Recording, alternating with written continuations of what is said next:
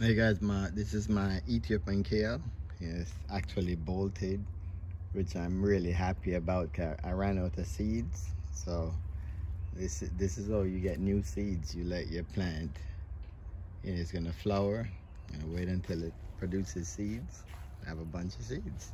If you look right here, these are the seed pods right here. Yeah, the flowers.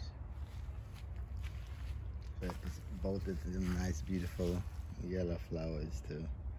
So it's doing two things. You're leaving it to flower for the pollinators, and then you're gonna actually get a bunch of seeds. If you see right here, it's full of seed pods going right up. A lot of seed pods. Yep.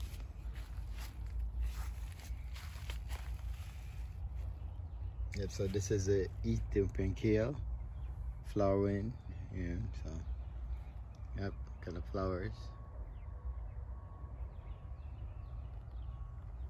And this all free seeds. Yep. Yep.